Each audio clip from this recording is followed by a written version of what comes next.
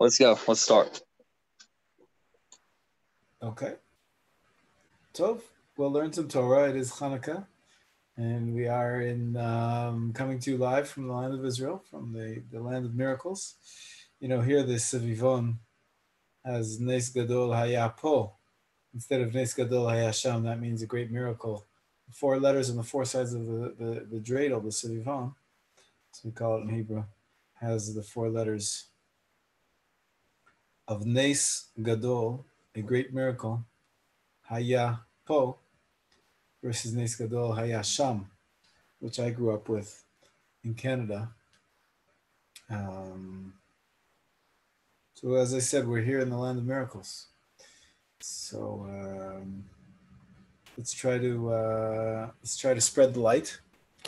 And I want to talk about joy and happiness. I don't know if you're aware, but Israel just signed the peace accord. And the peace accord, believe it or not, was with a small nation that's called Bhutan. Anybody here know what I'm talking about? Anyways, Bhutan is in between Nepal and India, and it's a small town, small country. But it has a vote in the UN, so we're happy to. But more significantly for our purposes, Bhutan is the founder of the Gross National Happiness Index, and they say instead of every nation gets measured on their GDP, the gross domestic product, and how successful they are, and it says, well, that's really very dollars and cents and materialistic way of looking at it. But ultimately, what we want out of life is happiness. And so they came up with this index based on a lot of different factors. They surveyed all the people in many different countries, called the Gross National Happiness Index. So maybe we can learn something from our new relationships with Bhutan. But in any case, either way, happiness is a big issue in the world today. And Yale, the most popular class ever, believe it or not, is given by an Israeli.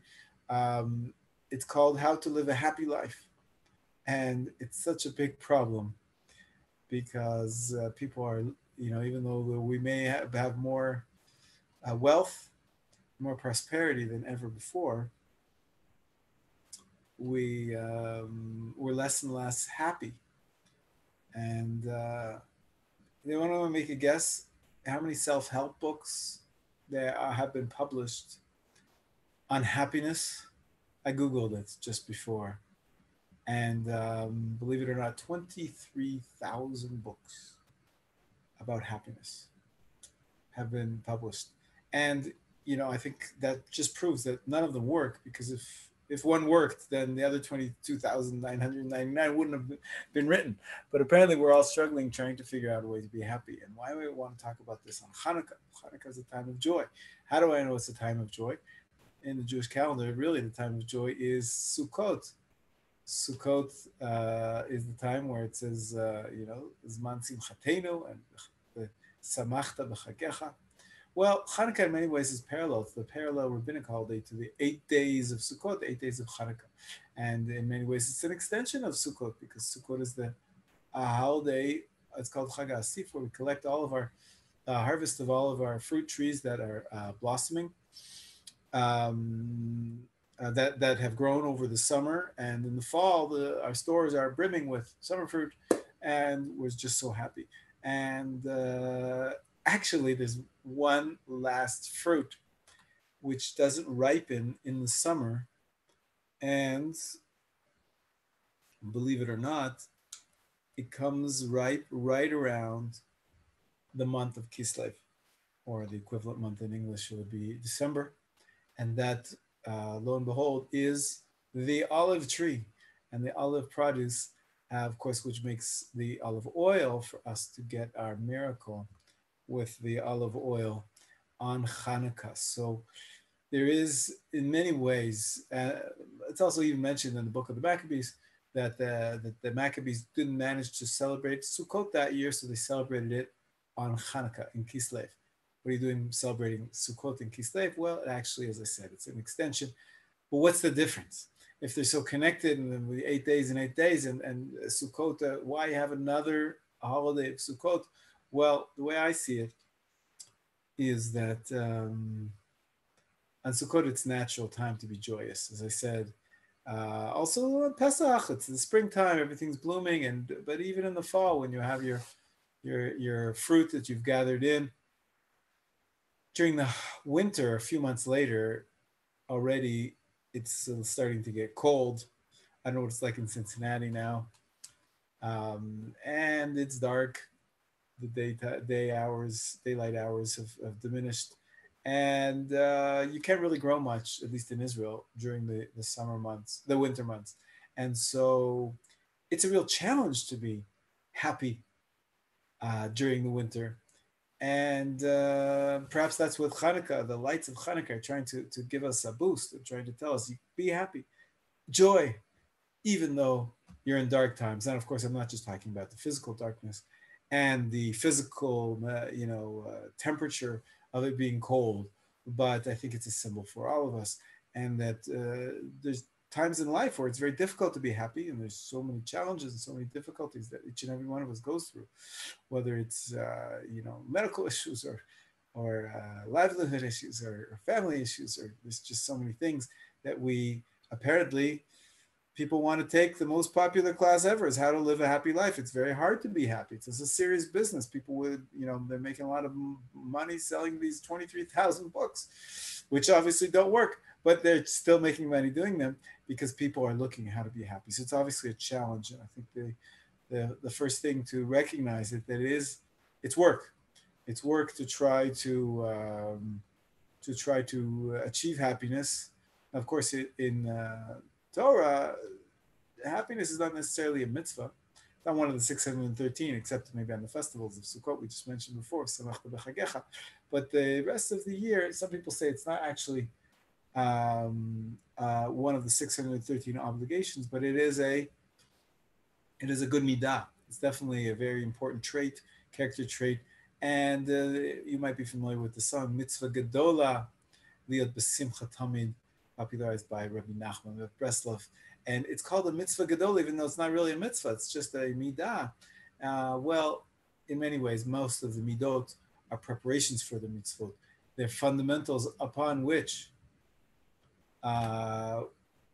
if we cultivate this way of behavior, then we're able to do all the mitzvot. So you could call it a super mitzvah, or the foundation for all mitzvot, to have this joy. And why is it so central? Why is it such an important fundamental of our avodat Hashem? Right? It's called a mitzvah because it's Ratzon Hashem. God wants us to. So even though it's not technically one of the 613 mitzvot, it is referred to as a great obligation because God wants you to be happy. It's a fundamental to our avodat Hashem. And I'm not going to go into the sources right now, but I saw a few explanations, and I think I like the image of a machinery who has all these like a motor of a car or any kind of other machine which has different wheels and belts and different moving parts. So you need some oil to make sure that the machine will work. So that oil, in many ways, you could see the joy is like that. Without the joy, you don't really. It may eke out. It may do the job, but it won't do it successfully, right? And the soldiers on their way to winning the battle, they're singing. It gives them strength. The joy really helps you be successful at whatever you do. So the joy. One of the Rebbes of Chabad said that when you're happy, you break out of yourself, you break out of your regular patterns and routines, and you're able to do things you wouldn't otherwise do, and you let loose of some of the things that are holding you back. So You want to break boundaries. You want to break into something that's new. So the joy is so key to have that feeling. And ultimately, if we're joyous, then God can treat us with joy. And so there's a lot of. It's a really important midah. It's a really important. Besides the fact that we all want to be happy for ourselves, because it's no fun to be sad. So we don't. But it's really a key to our worship of Hashem and our avodah of Hashem. So how do we do that? How do we achieve happiness? And of course, so here we are on the holiday. So light the candles. Nice start. But you can light the candles and be miserable. And so how do you actually get more serious?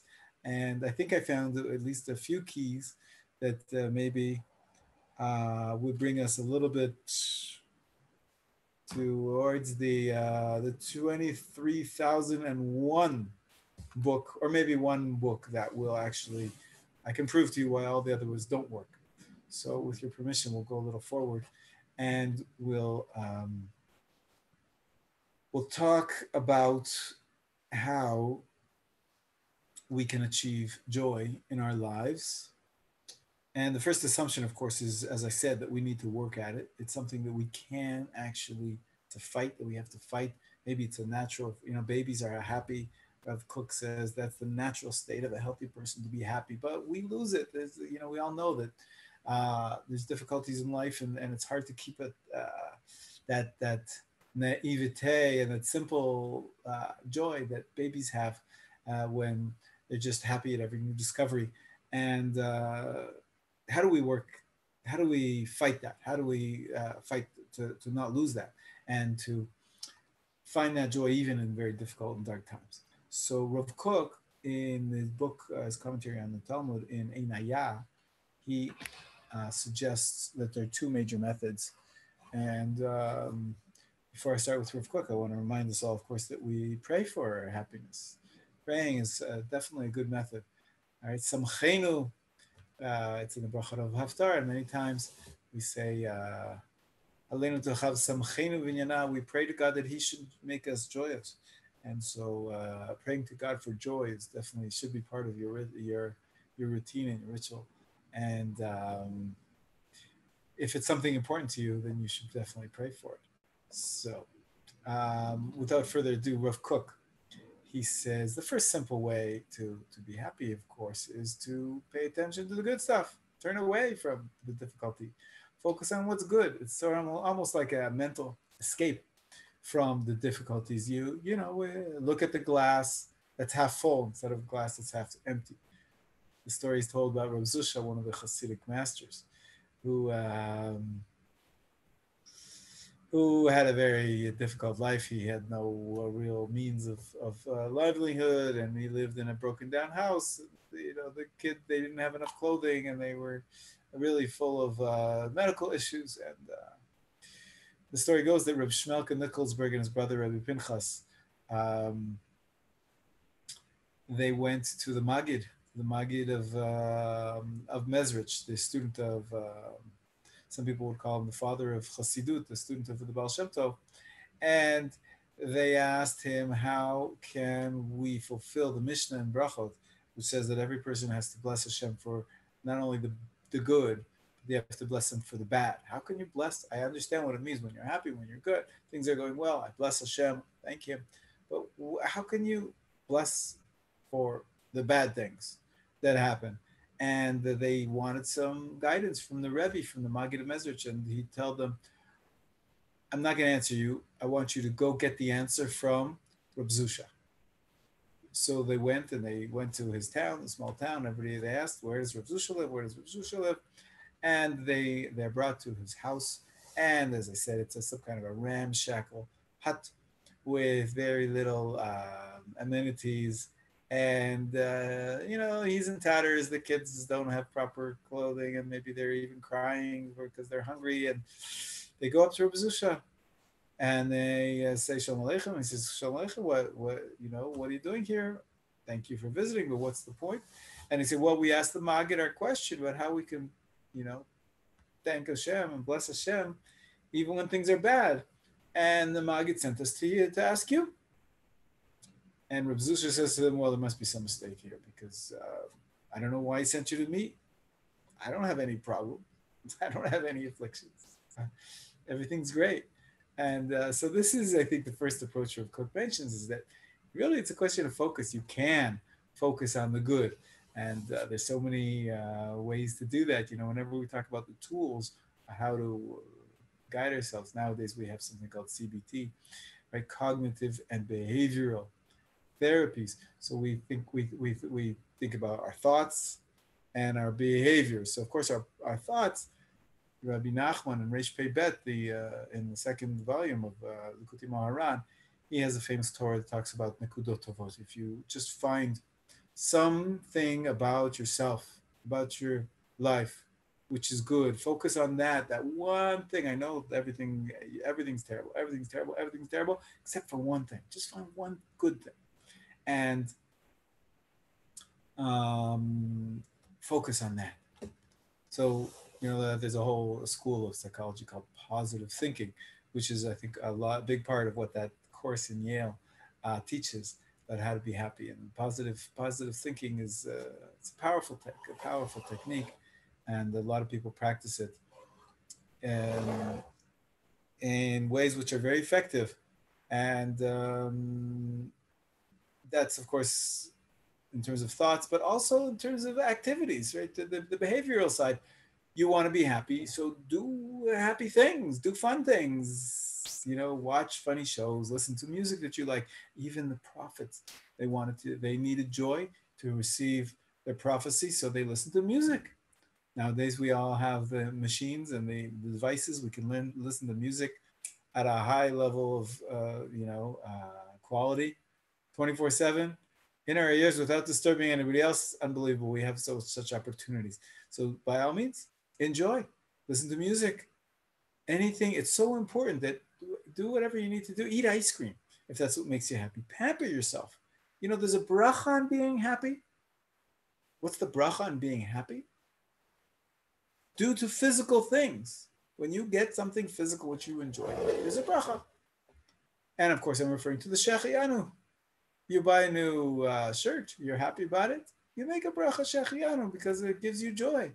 And you buy a new suit, you buy some new a new computer, a new phone. You're so happy, you should say Shechianu. So use the more simple things that are easy to access and to change to be happy.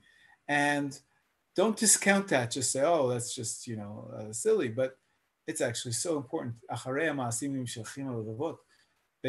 we said the cognitive, the thoughts, the behavioral, the activities that make you happy. These are tools to be happy, to focus on the good and not on the bad. That's definitely one method of happiness.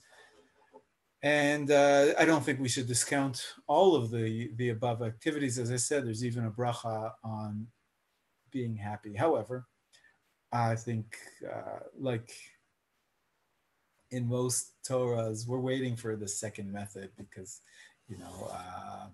like the new clothes, they wear out pretty fast.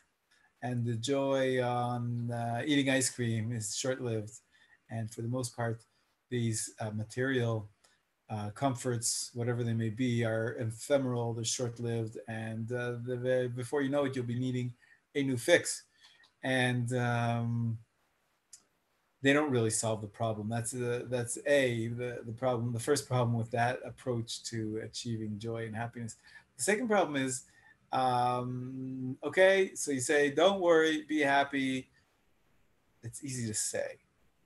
Often the problems are real. Problems are too real to be ignored, and they encroach and they keep bothering you. And sometimes there's really bad stuff, horrible stuff that you it's too hard to turn your attention away from it. There's always traffic and there's an accident on the highway. It's called rubbernecking, right? Because people are just naturally, you're drawn to look at the difficult things, and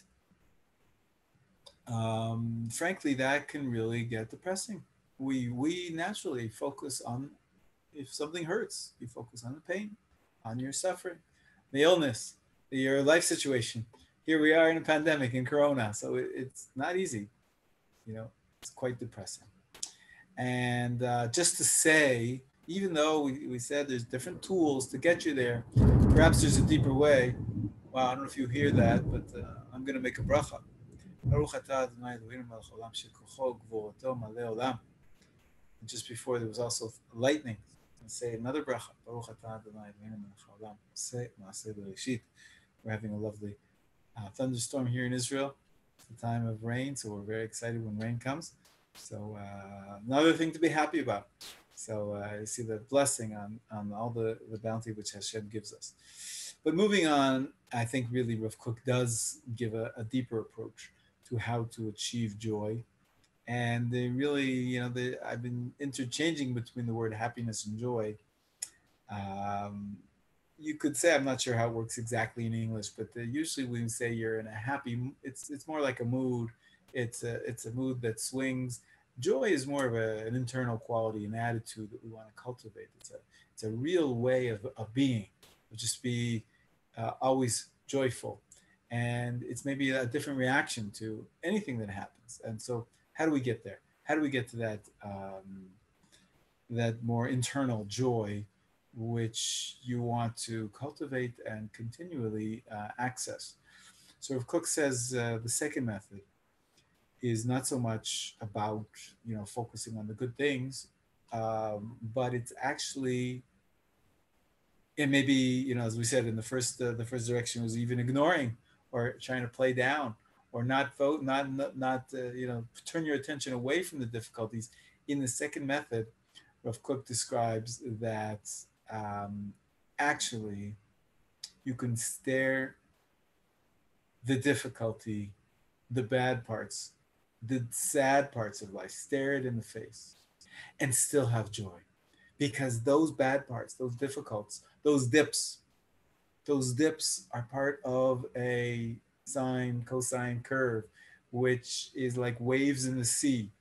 And if you want to have a sea, you're going to have waves, you're going to have up and down. And ultimately what Rav Kook is challenging us to do is to gain a bigger perspective and recognize, I like to call it emotional maturity, that we can't always just expect only good things and only happiness, but to recognize that living in this world, this world, for some reason, God created the world, and He created an ocean that does go up and down, and our job is to, ride the wave, to be able to navigate, and not expect that everything is just going to be calm, smooth sailing,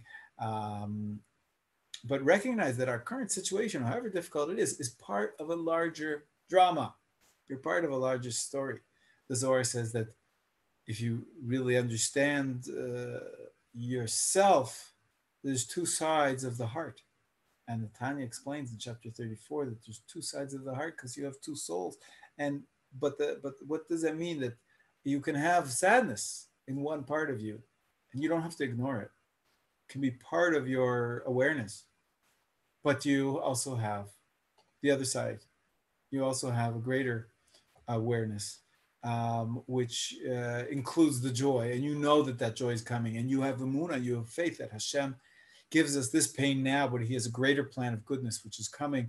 And basically you try to include, right? Rabbi Menachem has a great story. He says when sometimes you're dancing in a circle and everybody's excited, and there's one guy out there on the periphery who is not dancing because he's just too sad. And so what's our job is to grab him in, bring him in and make him, help him join the dance.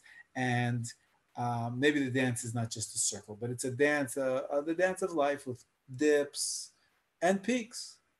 And you sort of grab those sad parts and help them be part of this longer dance, a more complicated dance of life. And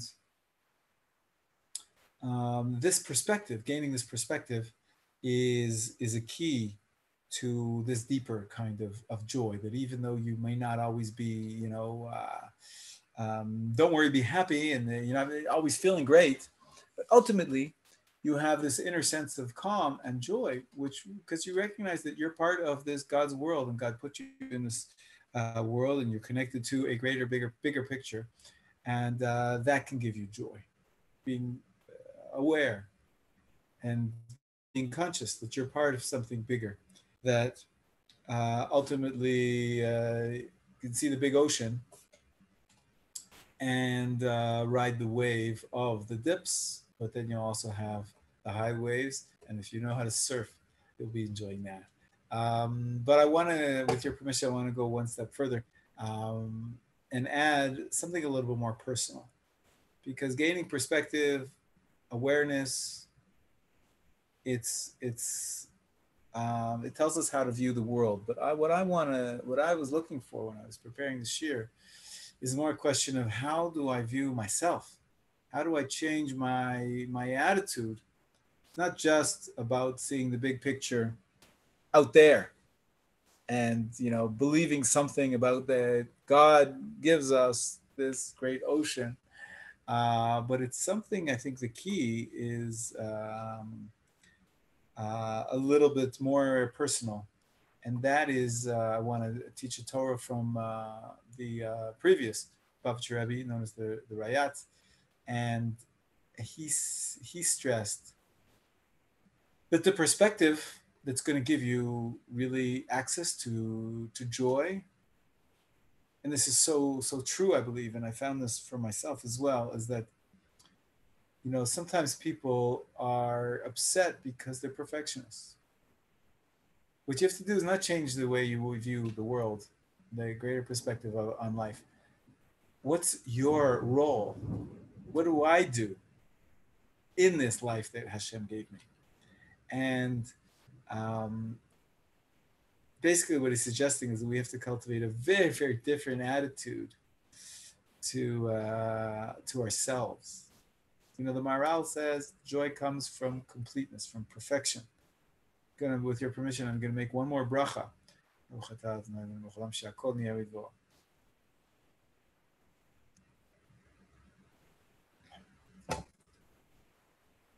And completeness, perfection, it's impossible. We're not perfect, both materially, spiritually. I always like to say that they have these great contests, whether it's the Olympics or it's Miss Universe, whatever it is. There's only one winner who gets the gold. So that one winner is happy, but all the others, are they all doomed to sadness? That only one person can be the best. Is everybody else supposed to be sad? If all you're looking for is to be the best, you're going to be disappointed. And I believe that it's further than that. It's a very deep truth that if you get $100, you want $200, right? Being a millionaire doesn't always make you happy. Most millionaires don't know how to deal with it. And they're just looking over their shoulder saying, he's got 2 million and he's got $1 billion. And when do I enter the billionaires club? And and they're worried about how am I going to lose it. But beyond that, if you're going to look for making your life perfect, making yourself a complete success, you're setting yourself up for failure. Everybody wants to be happy, and they want to be somebody important. In context, we all want to be a tzaddik. You want to be a Talmud Chacham. You want to be perfect, the guy who you can think of in your high school who always knew all the answers, or who was always popular, or you always want to be the guy he's got it, or the girl who's got it. And that perfectionism is really setting yourself for failure. So what's the alternative? Because we want to be successful. So if we accept that we cannot be whole, we cannot be perfect ourselves, because we are not, what you can do is be a part. Right? By definition, right? Partial, you can be part of something greater. And even more importantly, you can do your part. So the Rabbi Arayatz quotes the pasuk in Yeshayahu, which is V'yasvu anavim b'Hashem simcha, the selfless, the anavim, the humble, shall have increasing joy through the Lord. And therefore, what he's trying to say is, be happy by doing your part, and not expecting yourself, trying to build up yourself, but yourself as part of, as an Oved Hashem, as part of a greater success. Doing your part is the best that you can do. And what does it mean when he says, those who achieve joy is they're selfless. Selfless doesn't mean that you're worthless. You have a self, just less. We're going to see that actually. If you have less of a self, you actually gain more. The point is not to build oneself up for your own sake, but to realize that you are part of the greater self. The greater self, of course, is Hashem, who gave us all of our bounty. Because we can't nullify ourselves. We can't say that we're selfless, because God wants our service. He wants our efforts, our works, our products. Our korban gives him reach nichoach. We give Hashem nachas. So if we can give Hashem nachas, that means that what I do is important. We're not nothing. Rather, what we have to be focusing on is each and every little part. Rabbi Tarfon said, the day is short, the task is great, the laborers are lazy. I'm quoting from Pirkei Avot. The reward is much. And the master insisted. He used to say, it is not for you to complete the task, but neither are you free to stand aside from it. The famous Lo alecha melacha ligmor v'lo ata ben chorim lehibatel mimena. I don't know if you've heard this story about the star thrower. I think it was, I saw it quoted in the name of Lauren Isley. But I think it's an older legend. I don't think she made it up. But the story is told about this old man who was walking on the beach, and he noticed there's this young man who's picking up starfish that were stranded by the waters, because the tide was going back, and now these starfish were all stuck. And he was throwing them back into the sea, going down the beach, one by one. He went up to him, and he asked him, why are you doing this? The young man said that if I don't put the starfish back, they're going to die. They're going to be left exposed to the sun, and they're going to dry out. They're supposed to be in the water. And the man asked him, the beach goes on for miles and miles. There's thousands of starfish. Well, you're not going to be able to throw them all back. What is your little effort going to make a difference? And the young man looked at the starfish in his hand, and he threw it back into the water, and he responded, to this fish, it makes a difference.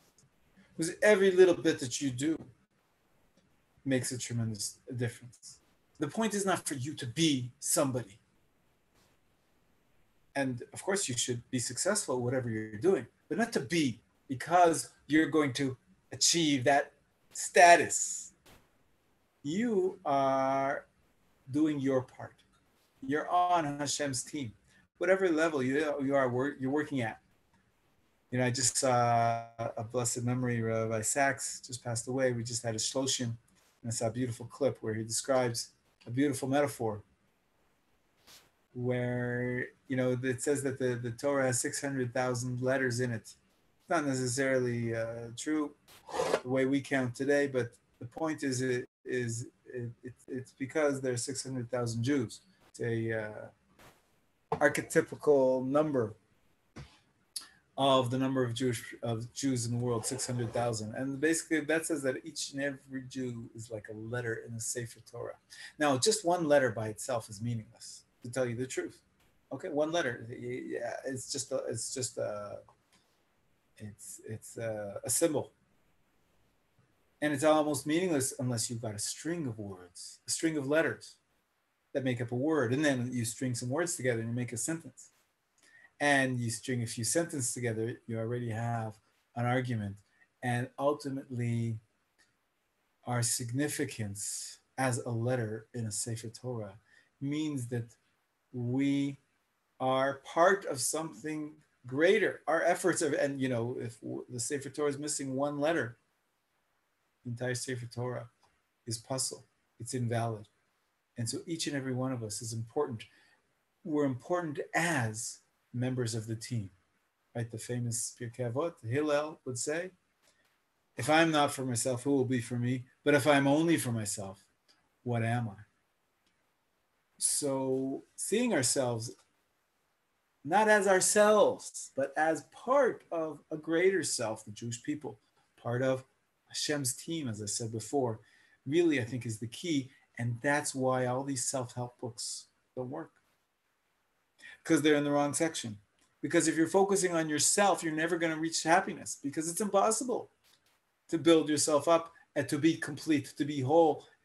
We are not designed that way. God doesn't make us perfect. Only He is perfect. And so if you want to have a successful book on happiness, it shouldn't be in the self-help section. It should be in the service section, perhaps in the religious section of the bookstore. And the idea is, to achieve happiness, you perceive, recognize that you have to not be by yourself, independently, Mr. Perfect or Mr. Successful. You don't have to develop yourself. Yes, develop yourself in service of a greater project. You have to be a part of that success by doing your part. And each and every Jew has his part. He has his letter to write in the Sefer Torah. I think that's really the key. A lot of people get lost in that, and they feel that also in Judaism, you're trying to do everything perfect. It's impossible. There's no shleimut. All of us humans do make mistakes. We do things. We're not robots, and it's impossible to have everything perfect.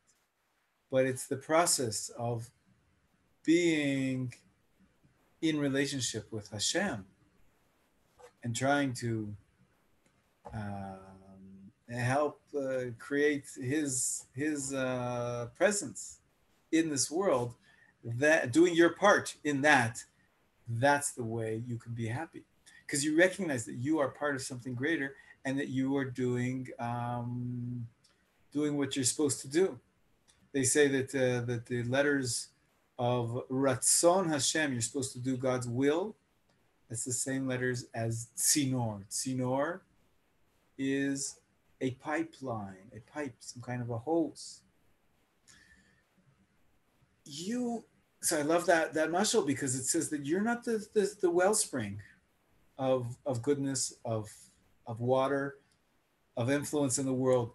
You have to act as a hose, taking from that water source, which you all know, Ma'im Chaim, HaKadosh Baruch Hu Himself is the source of all of life in the world. Your job is to be that hose, to not the spring, but the channel for the divine influence into the world. You're going to point your hose toward water the flowers and to the trees so that they can grow and be beautiful and give off fruit. And it's up to you to take your hose and to twist it and turn it in the right direction, point it in the right direction.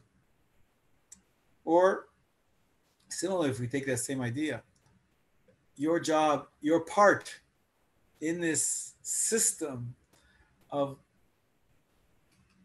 bringing joy to the world, of bringing God's bounty into the world, you're like, those water wheels where there's different pails that are connected up to a wheel, and the wheel turns through it's almost like magic. The wheel turns because the river is flowing through it, and each time the river flows through, it fills up the bucket, and the bucket pushes the wheel forward.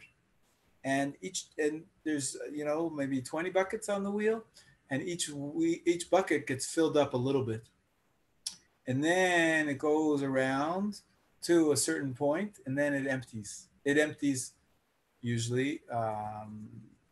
It can be devised such that it empties into a channel maybe. So it can go and water the field and irrigate a field. So each bucket though is only half full. Usually the buckets, sometimes they're a quarter full, sometimes they're it depends on the tide in the river, or the time of day. And so each bucket, it's really, the point is not so much whether the bucket is full. If you're going to be focused, if you're a bucket in that water wheel and you're saying, oh, I want to be full, I want to be perfect, you're not always going to be full. Sometimes it's not up to you. But that bucket is part of a process. It's part of a mission. You're on the team, and there's so much joy to be on the. Aren't you happy when your sports team wins the game? You didn't play on the. You're part of the team. You're part of the effort. You're a fan, or even if you're on the team, if you sit on the bench, you're still part of the effort of having the team be successful. So, and each little bit that you get, the water gets transferred, even briefly. And in some cases, that water wheel actually, that motion creates electricity. So you can do so much by being part of this, being part, not full, but being part of this effort. And so that's really the key that I think that Rabbi the Rayatz was trying to tell us. Then the selfless shall have increasing joy. If you stop trying to be full of yourself, literally, be full of yourself, the selfless, the anavim, the people that are humble, have greater joy than those who are full of themselves. And essentially what I'm saying here is that the key to joy is to get out of the self-help section, get out of the you want to have joy, appreciate. Well, as we started off with Rav Kook, first of all, you can always appreciate the good things that you're having in life, and in a deeper level, recognize that the bad parts of life is part of a greater perspective, that Hashem is running the world, that has some sadness in it and it has some joy in it. But if you recognize that it's all from Hashem, that's the greater perspective. Now we're adding the third piece, which is, I think so critical, that you're going to have joy if you're not a perfectionist. You're going to have joy if you're not looking to be somebody, to be that self. You're not full of yourself, but rather you are to be a part of the greater effort and to do your part. That's where you're going to find your joy. When you're focusing on, and it's very much focusing on what you're doing right now, not on what you did in the past, what you're planning to do in the future, and you're planning to be what you're striving to be in the future, but what am I doing today for my avodat Hashem? This time around on the water wheel, this time your pail is going to be half full. Sometimes those pails, they even have a hole in the bottom, because if they don't have a hole in the bottom, it won't work. So they're designed to be half empty and half full, which is something that I think is very powerful. You don't have to be perfect. You don't have to be full, or be full of yourself, or to try to fill up your bucket. You have to try to do your part. Do your part. Do your avoda every day. Do what the best you can do, and you don't always succeed. But ultimately, if everybody's doing the what they can do, doing their part, then that water wheel works. The motion happens. The electricity gets created, and that is a tremendously joyful exercise. One more point that I'd like to add before we close, and that is the last part of the pasuk, v'yasfu. If you're interested in the pasuk, I quoted it before. It's from Yeshayahu 29, verse 19. V'yasfu anavim b'Hashem simcha. The selfless shall have increasing joy through the Lord. So let's talk for a moment about this more religious part. There's an element here of that you're part of something. What are you part of? You're looking outside of yourself. Who are you looking to? B'Hashem simcha. Right? We have a pasuk that we quote, Yismach Yisrael Be'osav. Israel's joy is in his creator. Yismach leiv mevakshe Hashem. When your heart is going to be joyous, when you're searching out for Hashem. And so the key, the last point that I want to stress for you, and this is an additional piece that maybe we have to train ourselves to be consciously connected to Hashem more than we are sometimes. It's an element that's sometimes called dveikut. But we said that the Maharal said, happiness is connected to perfection. But we're not perfect. But he is. And if we can recognize that we somehow are in relationship with him at all times, then we can be happy at all times. Recognize that Hashem was with me.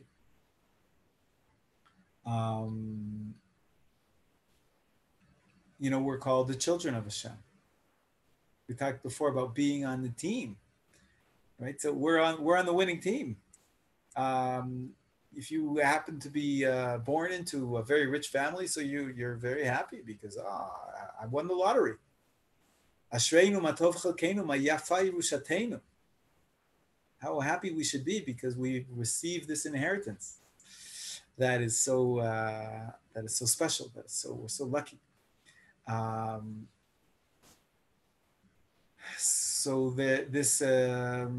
This is a tremendous piece of an additional piece that we're saying that it's not only about seeing yourself with humility and not being full of yourself, but being part of something greater. What is that great ultimately? That relationship that can give you joy is being together with Hashem. And Hashem, like Moshe said when he was sent to Pharaoh, he said, who am I that I should go to Pharaoh and free the Israelites from Egypt? And Hashem said to him, I will be with you. So I will be with you. And so Hashem is with us in this project, in this life that he gave us, this task, this mission that we all are taking part of, where it's part of Hashem's mission. And if you can cultivate this awareness, like I said before, we think of CBT, the behavioral and the cognitive. So cognitive, like we're saying, recognize that we are beloved sons and daughters of Hashem. And the behavioral part, of course, is to do mitzvot. You're doing mitzvot. We say at every Brit Milah, Sas anochi al imratecha. I'm so happy to have the mitzvot to do. And every night in Chanukah, we get to light one more candle. Asher kichanu mitzvotav, we say in the bracha. Asher is Ashreinu. How happy we are that Hashem sanctified us by giving us his commandments. And it can sometimes get repetitive to keep doing the same mitzvot over and over again. I saw a beautiful mashal where someone said,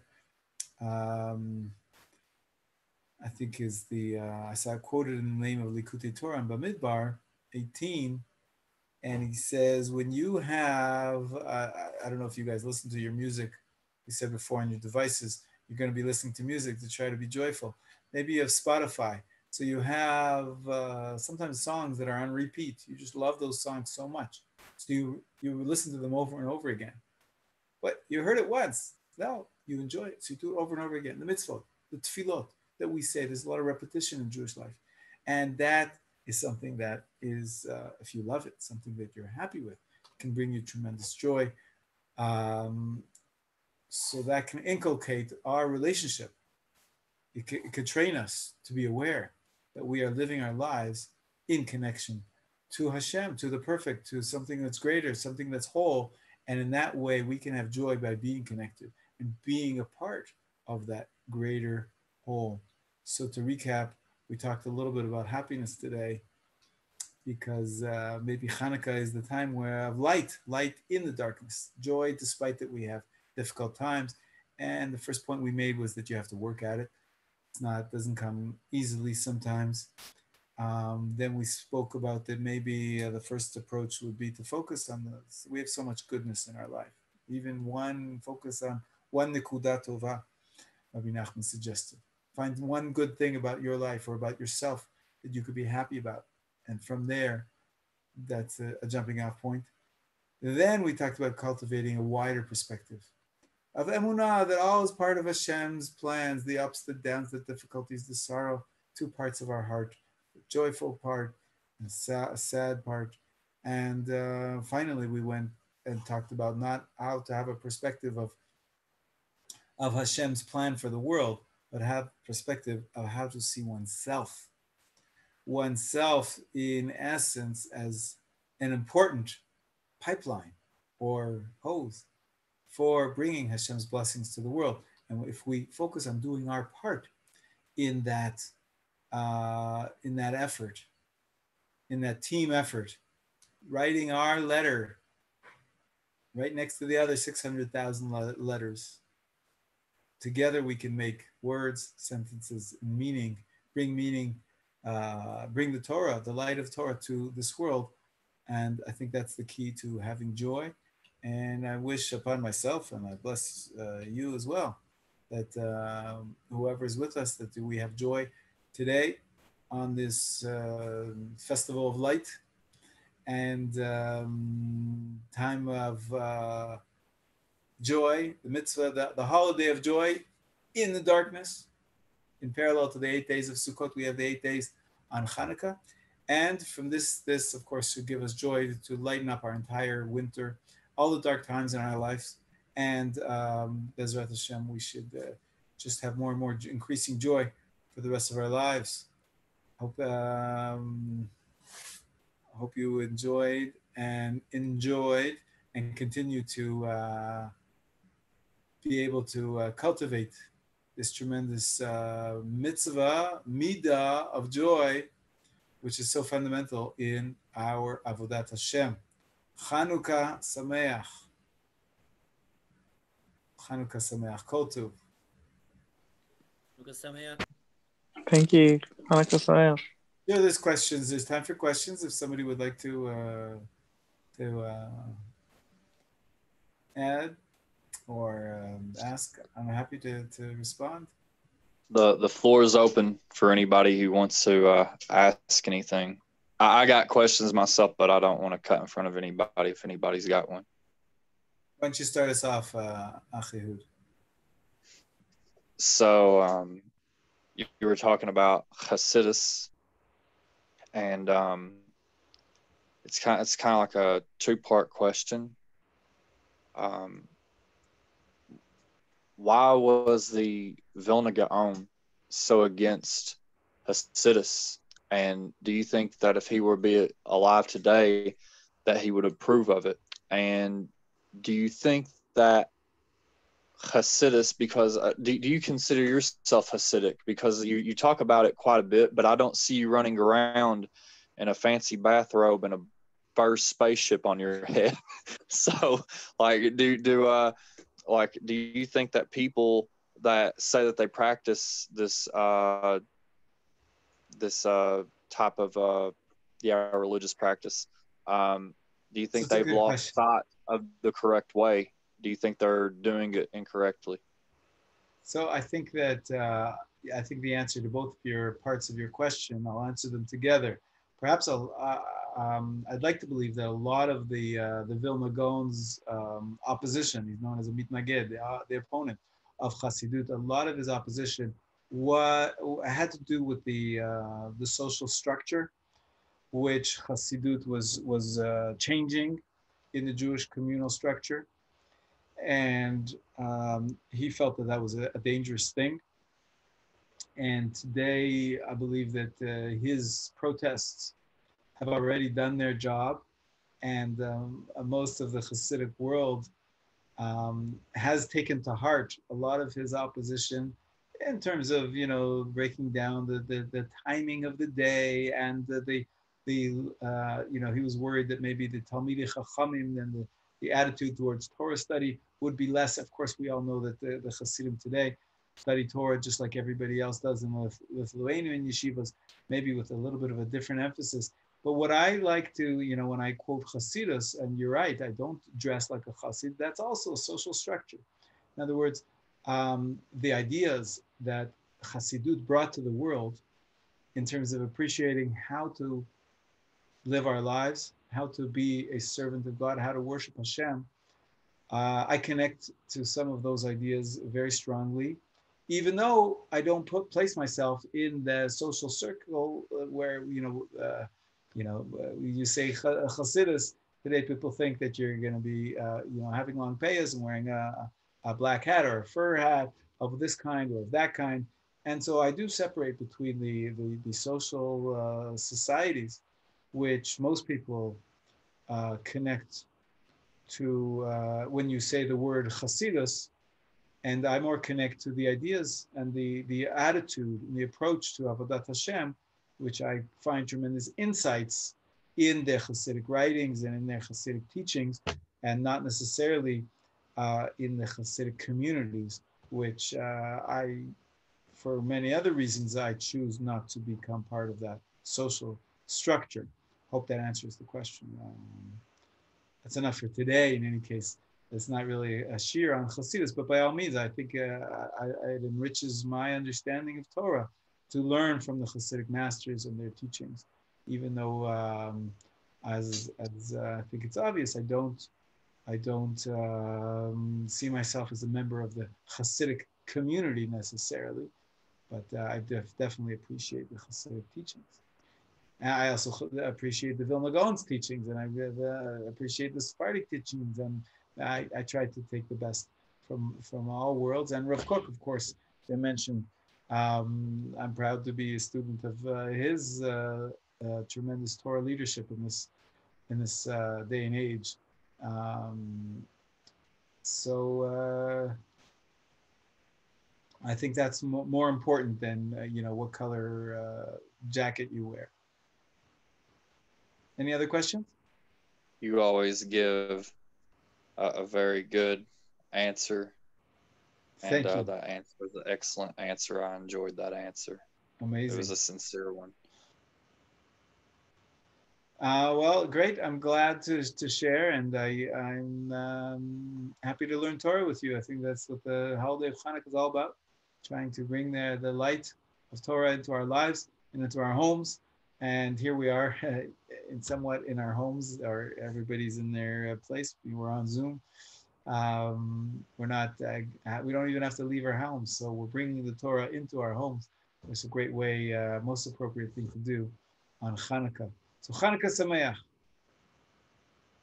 Lehitraot. Chanukah Thanks for Sameach. having me here. Chanukah Sameach.